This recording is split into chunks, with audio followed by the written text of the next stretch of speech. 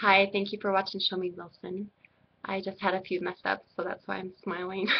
Okay, so I wasn't sure whether to keep going and just let you guys bust a gut or cry. I wasn't sure. This this session was going to be more for our men. Okay, I would love to just plug the women's ears and just talk to the men for today, for this session. This is about our society being troubled with sexual arousement.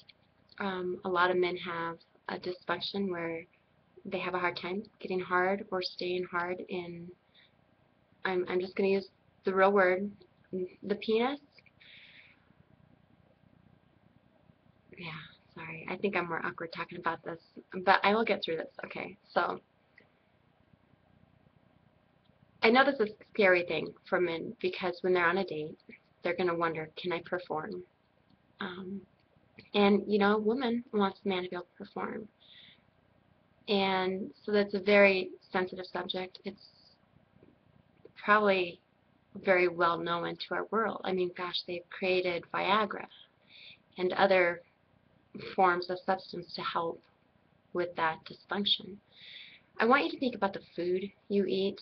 I've talked about our steroids with women when they eat beef or any animal. I was informed that chickens are also on steroids. I believe probably almost anything is on steroids these days if it's in a facility to create huge um, quality or quantity of meat. It's all going to be on steroids.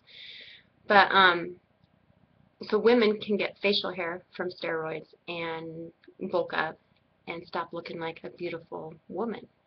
Well, men, if you talk to your football players, what happens, or baseball players or basketball players, if you talk to people who, these athletes who go on steroids, what happens to their sex drive? It it gets it gets destroyed. And the more you're on steroids, the more it destroys that ability. Now, if we could talk to people in the 1800s when there wasn't steroids, it makes you wonder if they could have sex with great stamina in their 90s or 100s. I mean, gosh, we know according to some of the scriptures, who was it? John the Baptist's mother and father were in their like 90s or 50s or 60s, and they had a baby. Bap John the Baptist, I don't know how old they were, but they were old. Um, so ask ourselves, is it because of the food we are eating? Even that small amount of steroids that they pump into our meat is probably enough over time that it causes the dysfunction. Plus, now, can you see how this also feeds our alien family? Fear, oh, am I going to be able to perform on my date, or is my wife going to want to have sex with me if I can't get hard, or it can create fear, just lots of fear, and fear in yourself because you're the one going through it. Now, what happens if we can balance that cell memory back to when you were healthy without the dysfunction? That would be amazing, wouldn't it?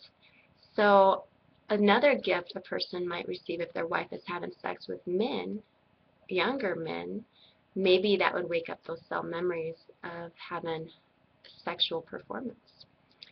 And it's just food for thought. Whether it really happens, I don't know. I have not been married to a man who was with that dysfunction. And when I got divorced, it was mind-blowing how rampant it is, especially in cultures and in our states that push meat. In fact, they give you a hard time if you don't eat meat. If you don't eat a steak, you've crossed the line of not being accepted. So where does that all come from? You know, give me a steak that's not infected with steroids, please. Thank you very much. I want to please my women. Anyhow, food for thought. I love, I love the man's body.